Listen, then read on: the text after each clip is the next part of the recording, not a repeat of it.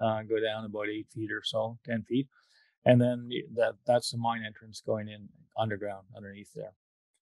And so you can see the amount of work that they did to secure that, to make sure there's no rocks going to fall on your head or anything else. Great visual. Again, just a great visual. I think this is great for all the Fabled Copper shareholders to really see what's going on there. This is invaluable. Now this looks like a great wall. I'm not sure what I'm not a geologist, but you can probably tell us what we're looking at here.